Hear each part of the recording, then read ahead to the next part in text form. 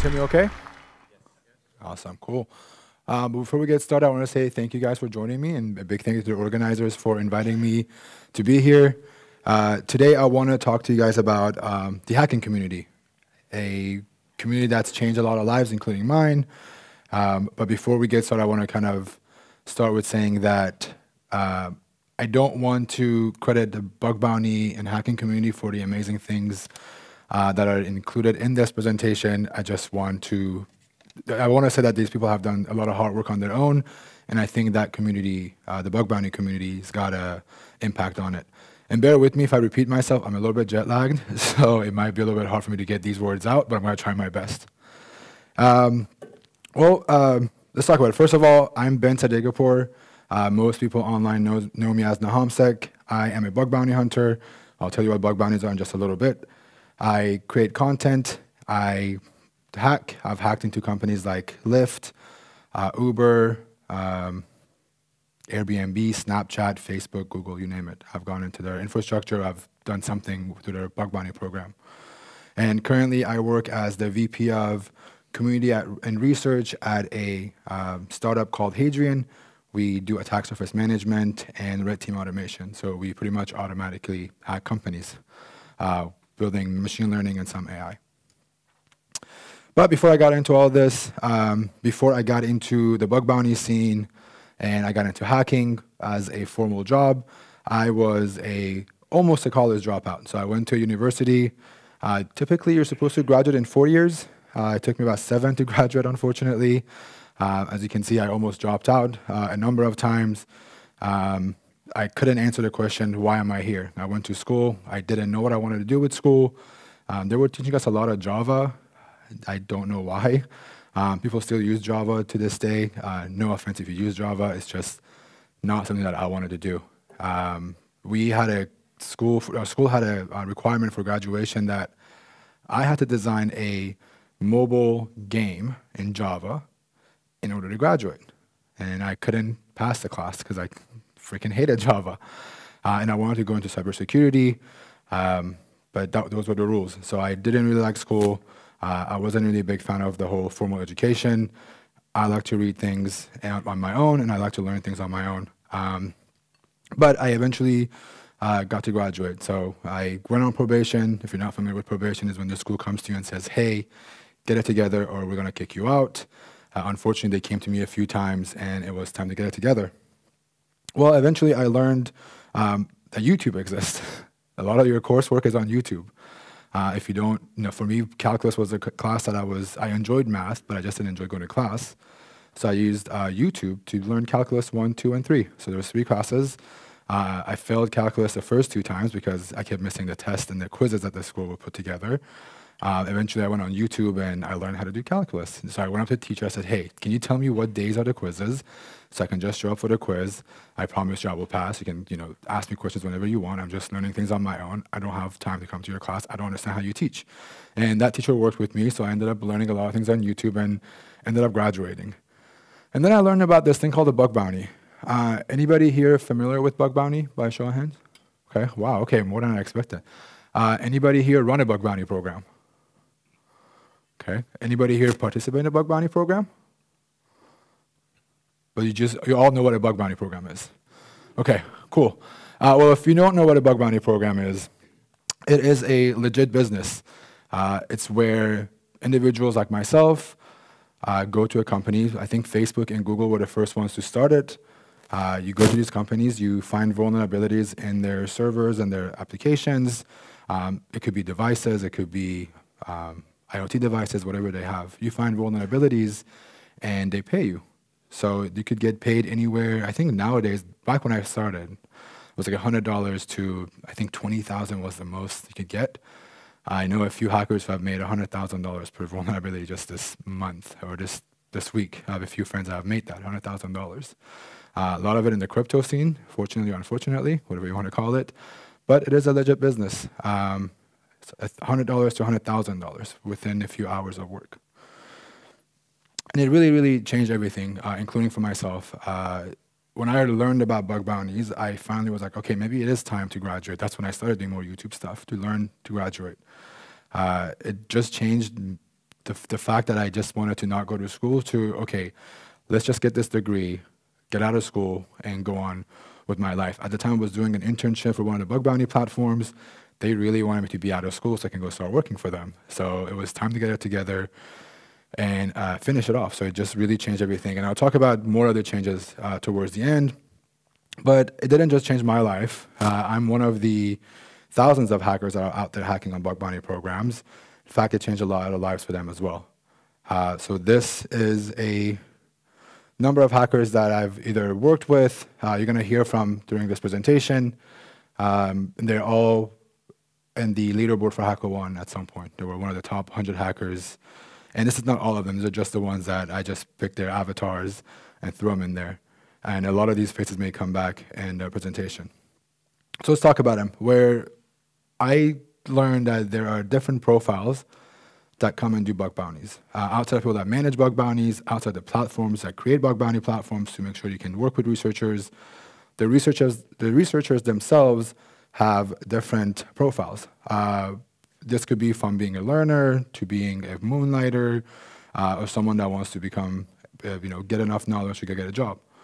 And it doesn't matter who you are. It doesn't matter what you do. It doesn't matter what you look like. It doesn't matter what language you speak. Nobody is going to care what your background is like.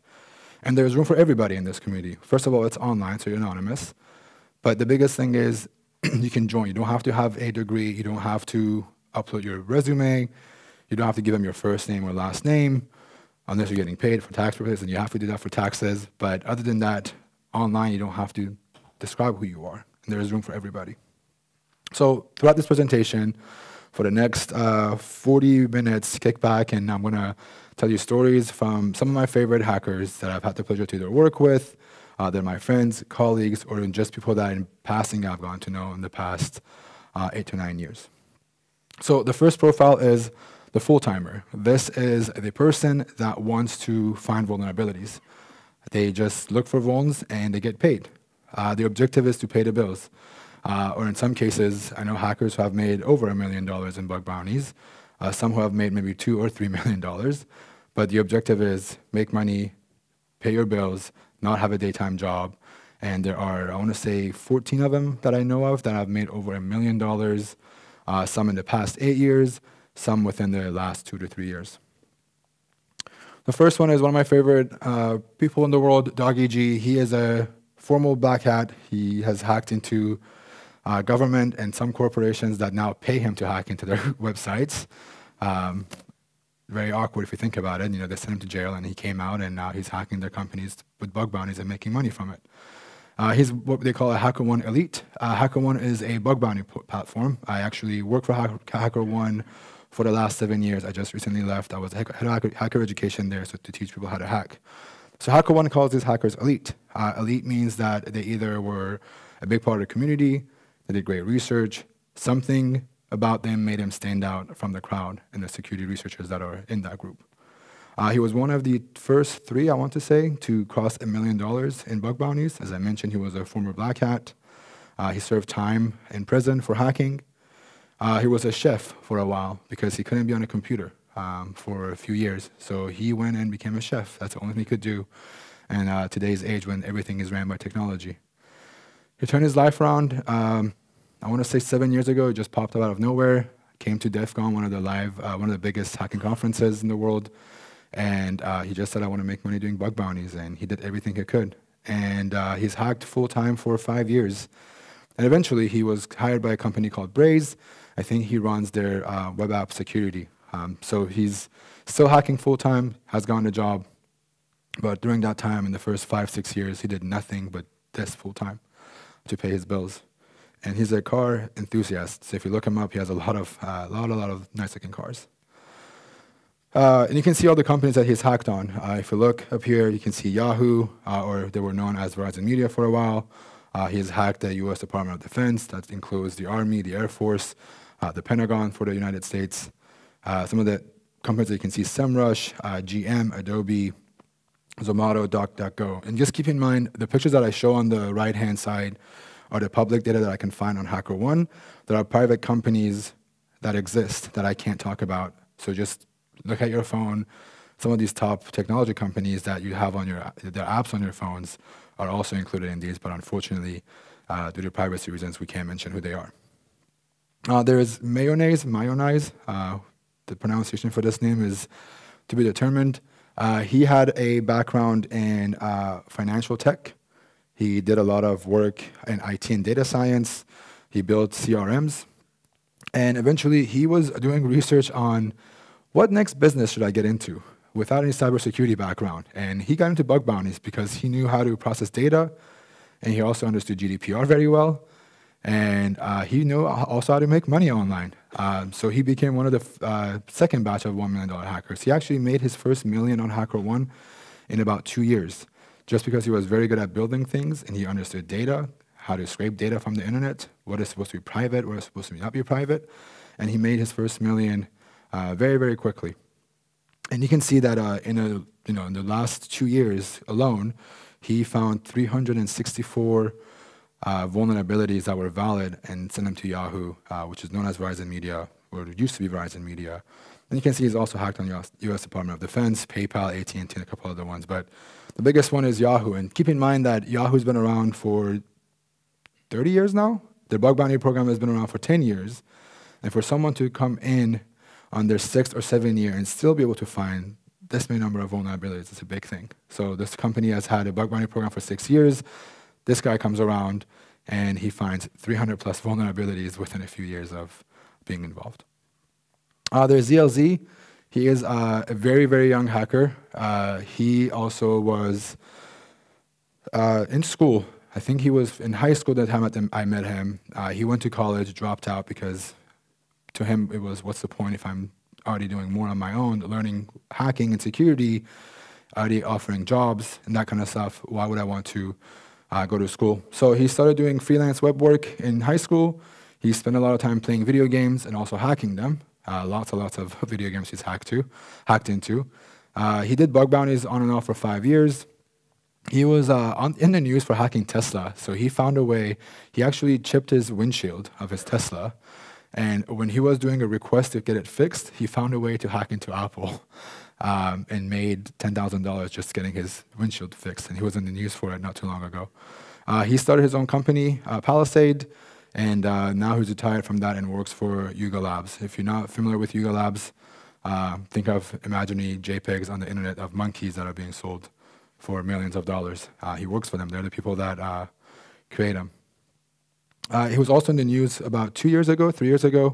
Him, and a few other hackers, they were also included in this. We actually hacked Apple for 3 months, and we were able to find a number of different vulnerabilities that made it to the news. And I think they paid us about $500,000 in bug bounties. And Sam was the person that led that entire thing. It was his idea to just bring a group of people together to find vulnerabilities in Apple and report it to them. And that was 3 months of work, and it got into a lot of news. The next profile is the academic. Their whole objective is to learn.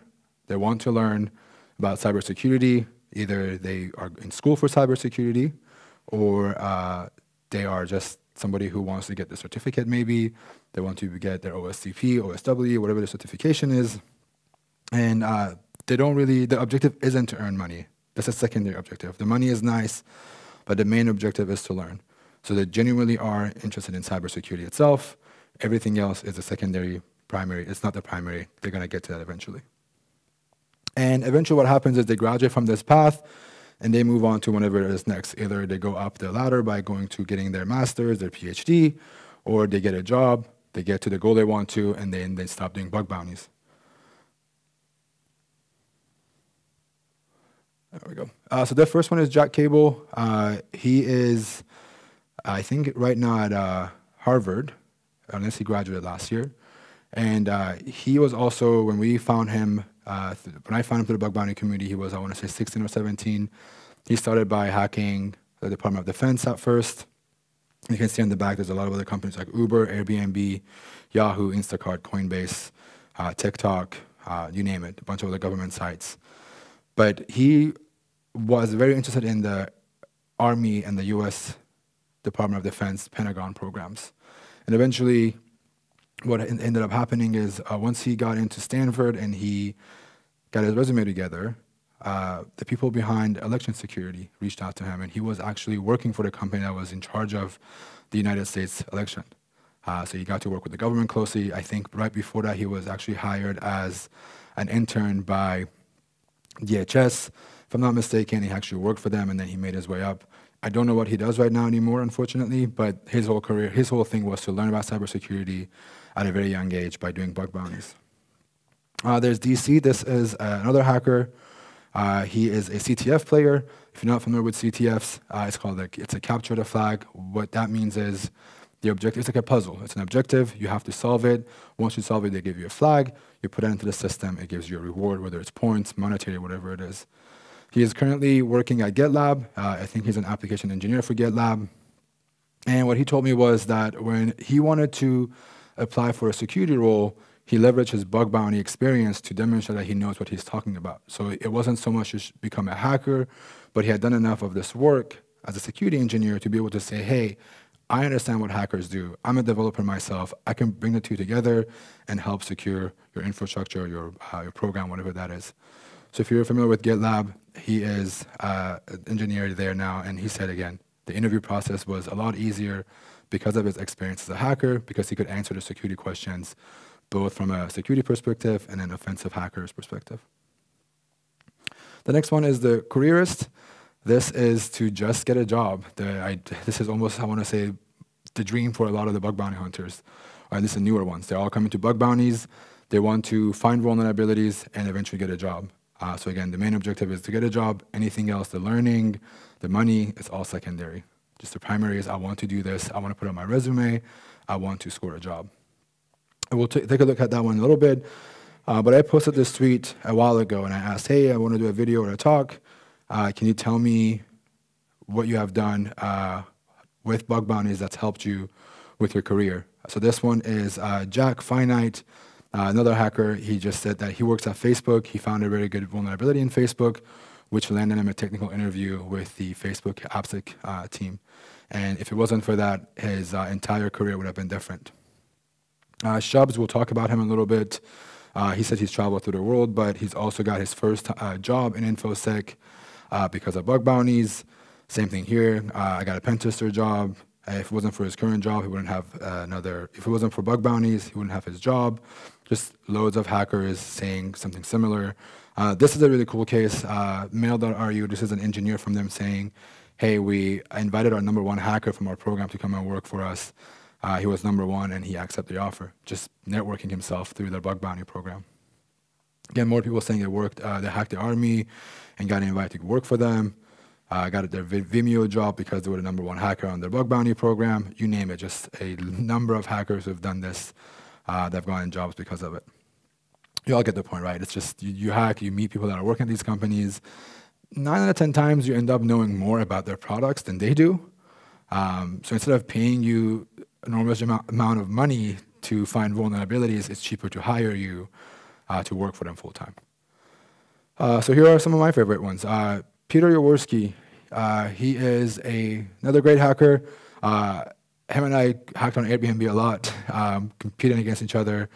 But HackerOne does these things called live hacking events. They fly out a number of hackers to a remote location. I think they just did one last month in Barcelona. They invited 60 hackers to that. They invite all the hackers. They put them in a beautiful hotel. They bring a big customer like PayPal. Airbnb was one of them. And they just say, hey, hack on these products, find vulnerabilities, get paid. Pete showed up to one of the first ones 4 or 5 years ago in San Francisco, H1415. Shopify was the customer for that day. And he ended up finding something critical on their program. The HR team interviewed him on the spot at the event. And then within a few months, he was hired working at Shopify.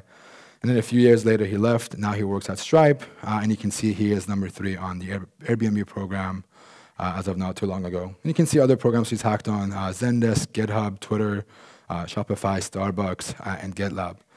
But very cool to see someone go into an event randomly, not expecting anything, getting an HR interview on the spot, and then being hired by Shopify right away, and kind of build the entire career for him. He's also one of my favorite Canadian hackers. By default, he's very nice being Canadian. He also likes ketchup chips. I don't know if you've had them. They're really good. But he's a great dude. He's got a very cool story. We'll talk about him in a little bit again. There's a little bit more to his story that I'm going to mention in a bit. Teknogeek, his first name is Joel. He is also another great hacker. I promise we'll almost know what the hacker story is. There's more to this than just the hackers. But he also came to another life hacking event. He hacked on Uber. He found an extremely bizarre vulnerability on their mobile app. He was going to school in New York, dropped out of school, took the job with Uber after he found that vulnerability. Same thing. They interviewed him right on the spot at the event. He was hired a few weeks later. He quit that job about a year or two ago. He's an engineer at Tinder now. But he just pretty much traded school for a job. Again, it wasn't, none of us have anything against school. It's just easier to not go to school when you already have all these job offers, when you already have an opportunity. People go to school to get these job opportunities, but it's just a shortcut when you already have a chance to find vulnerabilities on these websites, meet people directly at these companies, and then be hired by them. The last profile, I think it's the last profile, is the moonlighter. This is the people that want to learn, but also want to earn money. They are already doing full-time jobs. They already have some sort of gig lined up. They either want to go up the ladder, but they're doing this after work, during work, even though their employers don't know, but they're doing some sort of a moonlighting on the side to make money. This is Ziot. He's one of my really, really good friends. He is I can't even describe the way this guy's brain works. He's also another HackerOne elite. He is a red teamer. He loves solving puzzles. He's actually, if you're familiar with DEF CON gives out these black badges, they're Uber badges, that are very hard to get. That means you have to solve all the challenges, be one of the #1 teams around the world to get him. He's done him 2 years in a row. He was formerly employed at a gaming company. If you play video games, you definitely know who he worked for. And now he also works at Yuga Labs, and you can see his resume of hacking just on this platform is Airbnb, Yahoo again, Dropbox, Rockstar Games, PlayStation, you name it, he's hacked them. And this image is actually at one of the live hacking events by HackerOne. This is actually a security staff for Department of Defense. And they were shaking his hand saying thank you because he found something incredibly ugly in the Department of Defense's infrastructure that could have been very bad. And it's just cool to see somebody he wouldn't have done this if it wasn't for bug bounty. Someone who has never worked with the government, didn't plan on working with the government, meeting somebody high up there and getting a thank you from them in person and getting paid. He's also honestly been a good friend and a mentor to me. We're about the same age, but I've learned a lot from him and hopefully he's learned a lot from me, but he's been a great connection as someone that I've worked with in the past 10 years. But it's not just hacking. I've talked about people that have made money from hacking, from bug bounty specifically. There are other people, there are content creators. This is Stoke. Anyone familiar with Stoke here? Yeah, he's very well known for hacking. He called himself a hack influencer for a while. He hacked part-time. He mostly went to the HackerOne events. He creates content for bug bounty hunters. I think there's a shift for what he makes now, but he came up as a content creator for bug bounties. He's also presented at a bunch of conferences, and now he works for a company out in Sweden called TrueSec, and he does a lot of their content, their cybersecurity-focused content for them.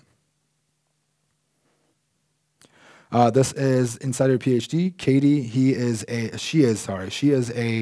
Actually she teaches at a university now, but originally she was found through one of the hacking events as a mentee. She came in, one of the hackers mentored her, and she found her first bug. She's been mentoring other people since then, paying it forward, and she's also represented at a bunch of conferences. She just quit BugCrowd, which is another bug bounty platform, but again, she came through as a bug bounty hunter. Now she's lecturing somewhere in the UK for cybersecurity.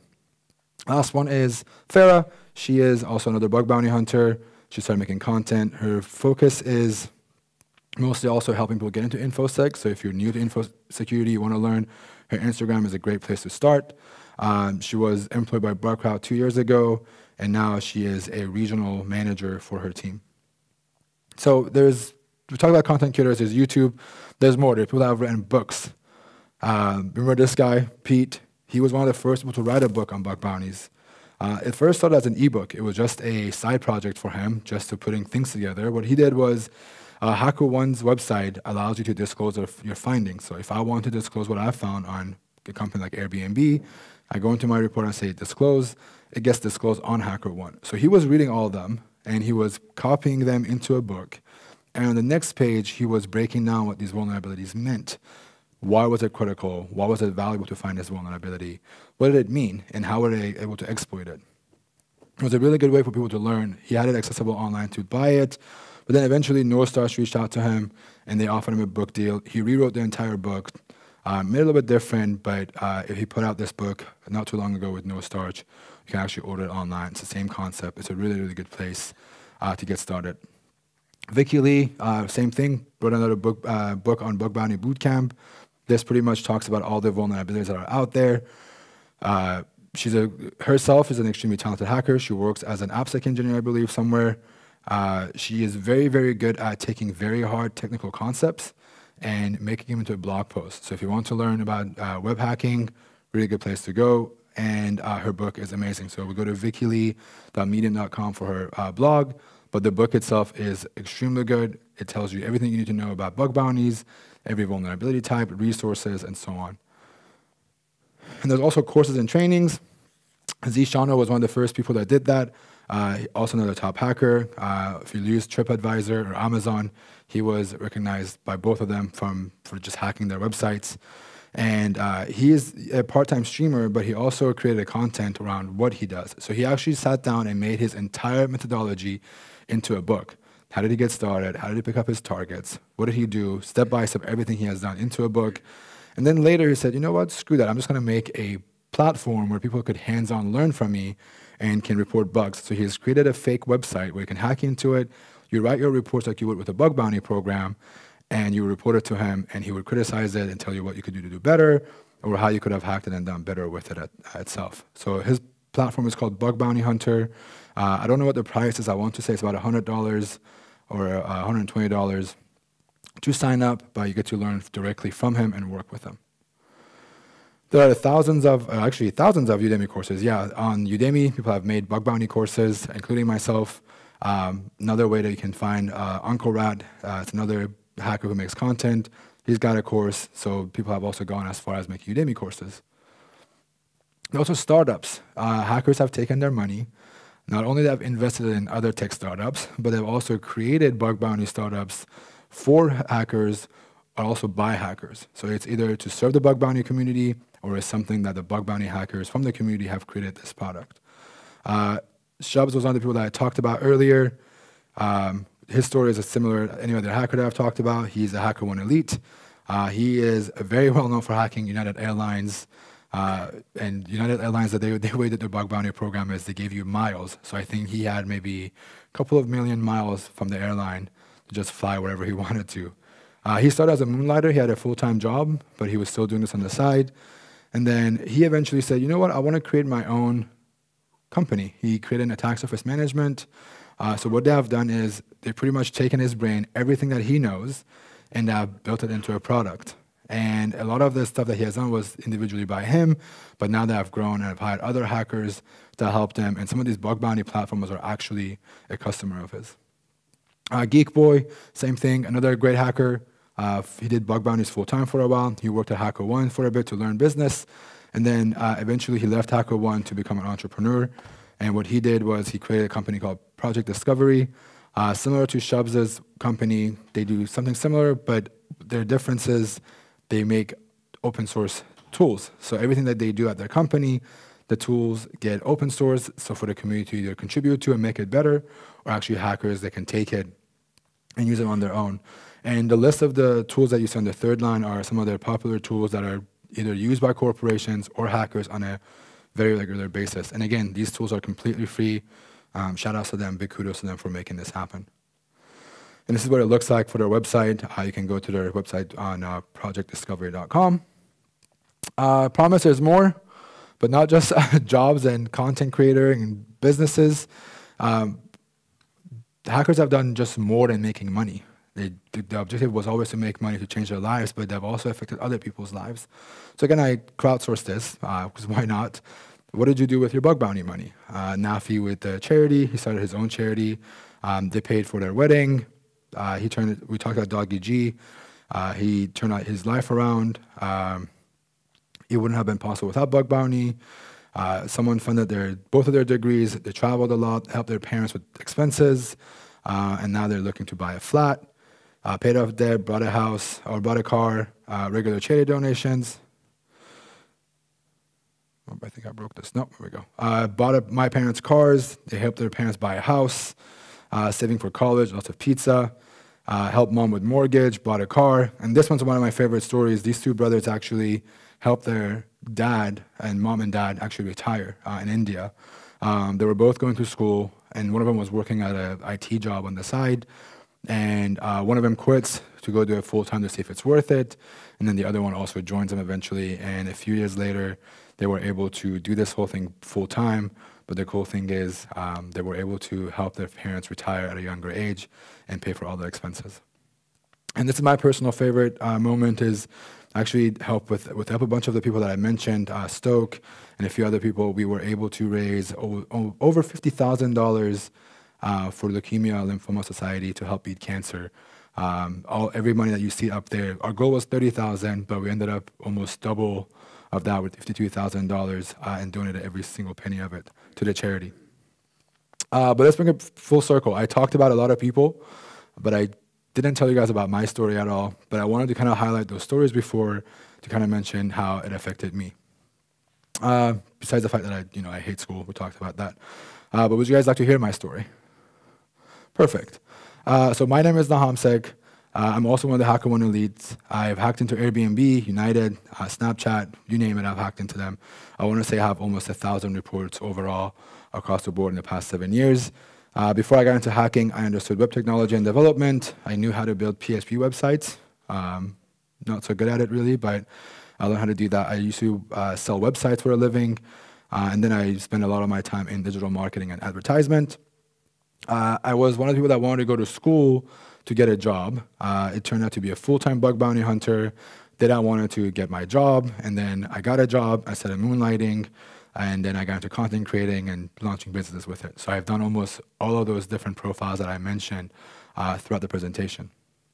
So my first bug bounty actually was in 2014.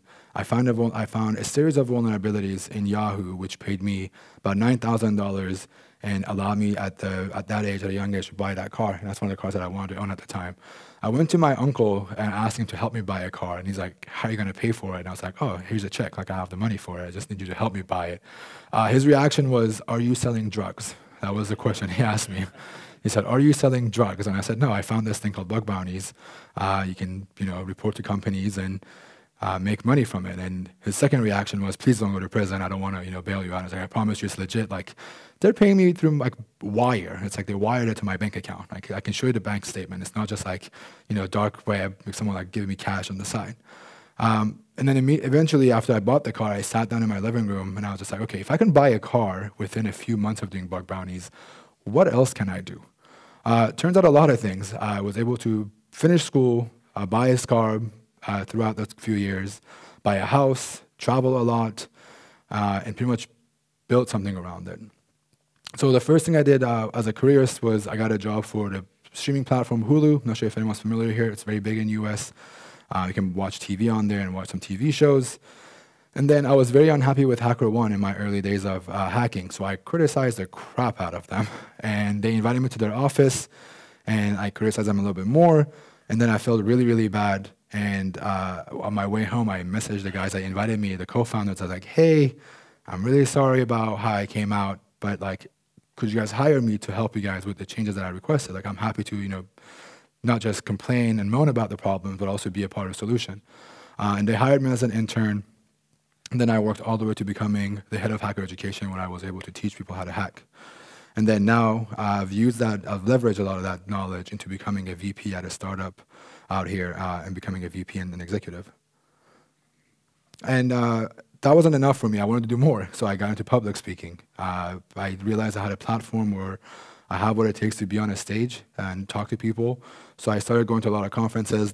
Excuse me, these are some of the bigger ones. OWASP is a really big one. They have a number of conferences around the world. 44Con, ShellCon, B-Sides. B-Sides Portland specifically is one of my favorite ones. Red Team Village, and the bottom one, which is one of the biggest ones, is the DEF CON conference that happens for hackers every year. in Vegas. Excuse me. And that was a really big moment to get accepted to talk at one of the largest hacking conferences in the world. I actually helped the Red Team Village now organize their stuff. But that wasn't enough. I wanted to do more. I ended up creating content. So I have a YouTube channel, I have a Twitch channel. When I do interviews, I started creating content. I wanted to help people how to get into bug bounties, how to get into hacking, how to get a job. How can I mentor people and not just use my following for just memes and talking about what I do? So this was one of the ways that I figured it would be helpful to do it. But then COVID-19 happened and it put everything on pause. I couldn't go to any conferences anymore. A lot of the live hacking events were stopped. There was not much I could do at the point. So why not bring conferences online? So we organized a bunch of conferences. So I couldn't go to a conference, but because I had the following for it and I had the crowd that was interested in conferences, I started hosting my own. When I showed you guys the $52,000 that was raised, that was the first ever virtual conference I hosted. It was called VersaCon. We partnered with a lot of big organizations like Amazon, Google, HackerOne, Synac, Bugcrowd, you name it. We brought all these platforms together, and every penny that was donated as a sponsorship, we gave it out to the LLS Foundation as a charity donation. And then NahamCon is the conference that I put together under my brand. It happens every year. It happens twice a year now, once in Europe, once in the US. Very, very focused on offensive security.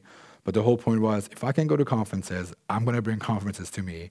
And the one with NahamCon has stuck around, and I think we're on the 4th year this year of hosting the 4th ever NahamCon.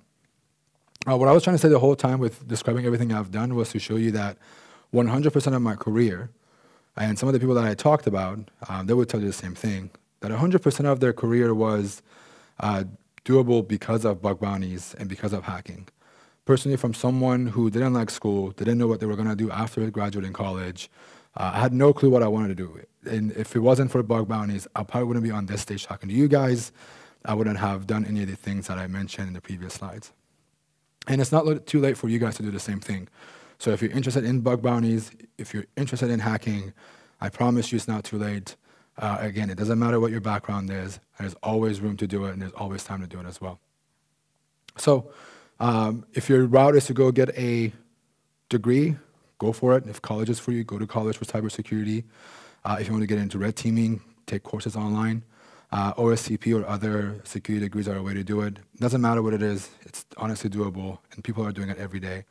But in case you want to get into bug bounty specifically and find web vulnerabilities, these are the 2 books that I mentioned earlier. I highly recommend reading the both of them. It's a great way to learn from 2 people that have done it all. They understand the scene, that have done these things. And the books are not that expensive. They're maybe $30, $40. And I'm pretty sure the ebooks are cheaper or actually free in some cases.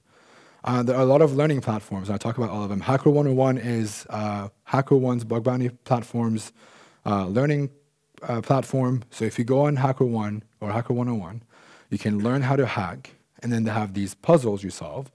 And every time you solve a puzzle, you get a certain number of points. And every time you hit 33 points, they invite you to a private bug bounty program. So it's a shortcut into your career as a bug bounty hunter to get involved.